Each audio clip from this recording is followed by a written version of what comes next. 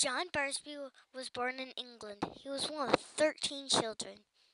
When he moved to Canada at 24 years old, John started working in coal mines. In Nanaimo, he started a plastering business. John Barsby served as mayor from 1932 to 1937. However, he did a lot more for the community of Nanaimo. John was involved in the arts and sports. He loved singing and competed in the Upper Islands Festival. In his spare time, John got involved in sports. He won a gold medal for trap shooting and for football. John Barsby was interested in education and served on the school board for many years.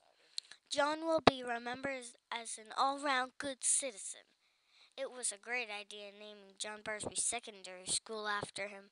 The Barsby Bulldogs won the provincial football championship in 2010.